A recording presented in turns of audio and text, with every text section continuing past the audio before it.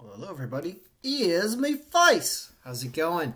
We have an amazing NFL algorithm video for you today. Everybody gets to file for free this week because people have been so nice when it comes to NFL that even though we didn't have a great week last week, people still compensated me for my time and respect the work that I did here, and I really appreciate it. So everybody gets it for free, and we're going to talk about the whole week right now.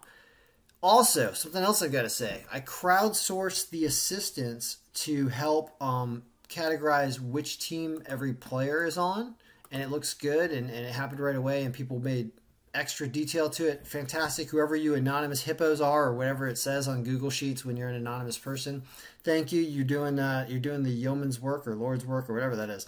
So so I think our players are good. I did something else, which is fascinating, and that's why I want to talk about it in this video, which is not only do we have projected scores like we normally do for this week, but we have an alternate projection that takes into account a defensive injury factor for each team, which is, I believe, a better number than I had last week, because what I'm doing now is I am targeting the ranking of the defensive players on impactful statistics, meaning sacks, forced fumbles, interceptions, TDs, pass defense rating, these things that are, I would say, a better categorization of those that are really impactful players. You know, who's the most impactful player when you do it this way? TJ Watt on Pittsburgh. I like when I saw that because it just is interesting. Trayvon Diggs on Dallas, right?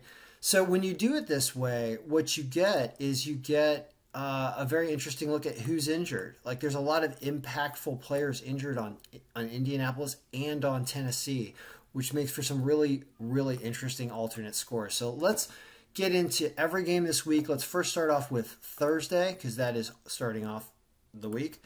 And we have the Ravens against Miami. It likes the Ravens 27-14, but only 22-14 by the alternate defensive score, because the Miami's defense, however good the Miami's defense is not very injured, and the Ravens are at about 16%. So they have to cover 7.5. You see that with the alternate score, they actually barely cover, literally barely 7.5. But it looks like they would cover more. So interesting look at that game. The line's kind of unbettable. The over/under is set at 46. Miami's defense might slow down Lamar a little bit if they're healthy. That puts us at a 36-point game, really low, right? So even already we were predicting the under, so that's an interesting pick for Thursday night. Now we'll talk about the rest of the week, and we'll talk about the order. So it has the Chargers over the Vikings by 17. Really likes the Chargers. Even the adjusted score has them by 16 because Minnesota's defense is not all that healthy apparently, and neither is the Chargers, but shows a high-scoring game. The over/under set at 53, so it's kind of too high to bet anyway.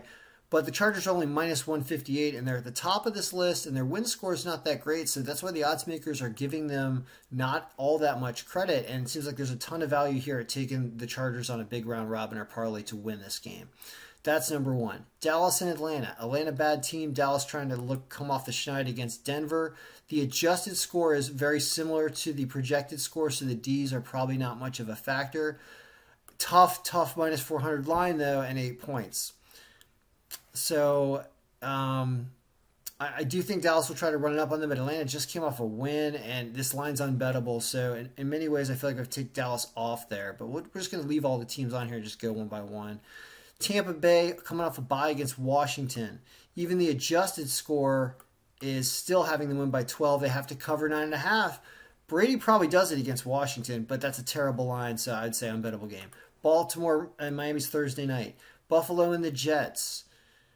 Buffalo shouldn't blow another game. They again have to cover ridiculous points. Looks like an unbettable game. Says that they almost exactly cover 11.5 with the adjusted score. Unbettable game. Chiefs and Raiders. Are the Raiders, take a look at the moon to see how the Raiders are feeling today. Chiefs desperate, I would say desperate actually for a win, are only minus 140. The adjusted score is even better than the projected score. I like to see that. That makes you think you can add the Chiefs on a round robin to win. Rams and Niners. Rams by 6, adjusted score Rams by more. I think the Niners are a crappy team. That's only minus 180. We can take the Rams. Yeah, I said stay away from the Rams last week. And this week I'm saying take them. They're higher up on this list. That line's reasonable for a round robin to win. Can't take a minus 3.5 because it's more than a field goal, though. Patriots and Browns. Patriots playing better ball.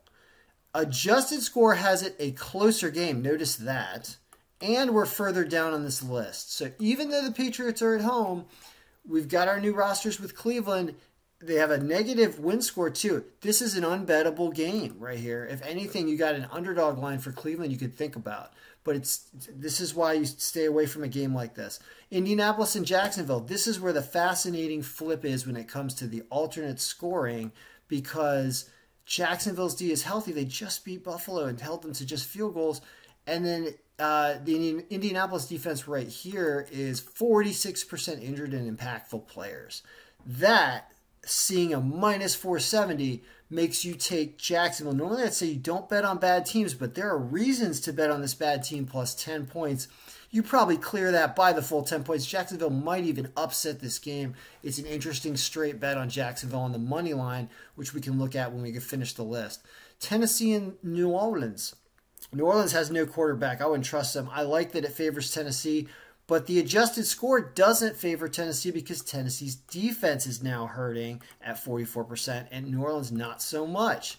Trouble game there. I'd say stay away because there's too much conflicting information. Pittsburgh and Detroit. How on earth is this a 1-point game? That's the funniest thing I've ever seen. So you can't take, if anything, I'm not telling you to take Detroit plus 8. The algorithm sort of is telling you that. I would never tell you to take Detroit. I'll say unbettable game because that's minus 335. We'll let it go. Packers and Seahawks. Russell Wilson may be back. What does it say about that in the projection pivot? Let's take a look. Seattle. Russell Wilson. Oh, there's something else I want to do. This reminds me. He is not here yet. So who are our questionable players and where are they impactful? Just so we know. Dallas has some questionable guys. CeeDee Lamb and Amari Cooper. The Niners have some questionable guys. Deebo Samuel, Elijah Mitchell. Tampa Bay has some questionable guys with Antonio Brown questionable and Gronk.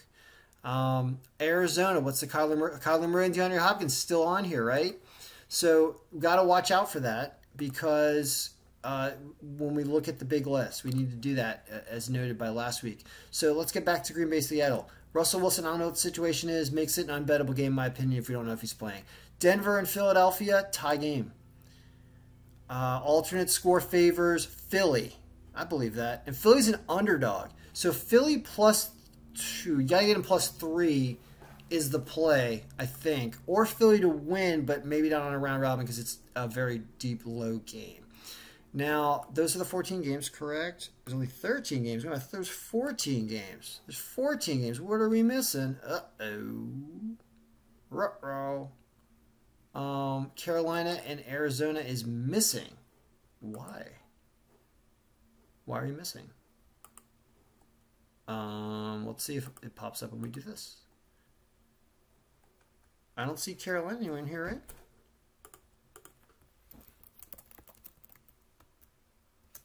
Well, let's look at the cube real quick and find out what happened. Carolina is right here. What's going on? What's the problem? Let's look again. Am I seeing it and just not seeing it? There it is. It's down here. Where's Arizona? Did I skip over it? Or is Arizona not showing up for another reason? This is weird. Arizona. Sorry, we're doing this in the middle of the video, guys, but this is how we troubleshoot. Arizona is where? It's right there against Carolina, but their winning pick is not showing. That's weird. So, do we only have them in here once? The answer is yes. So we missed something. So what happened is in the season pivot, I missed them at the top. That's what happened. Let's put them back. So let's put them in here, right here. This is how you do this. This is how you add to the cube. There are some formulas that are, oops, that's not where it goes. It goes right here. There are formulas that you have to pull down, like this one, and these ones for projected score. And now when we refresh, we'll have it. Voila, it's there. And let's then open this up. This is greater than the projected score, projected margin of victory at the bottom is greater than 0. And now we have just our games, and Arizona's right there against Carolina. Of course, Arizona should beat Carolina. I don't think even a ankle-ridden Kyler Murray or Colt McCoy, whoever it is, beats Carolina right now. And the odds makers agree, but the line doesn't. The alternate score says 23-21 Carolina, so unbettable game is what we learned. Okay, there'll be an update Sunday with injury reports and stuff, but if you had to make picks right now, the picks were pretty easy, right?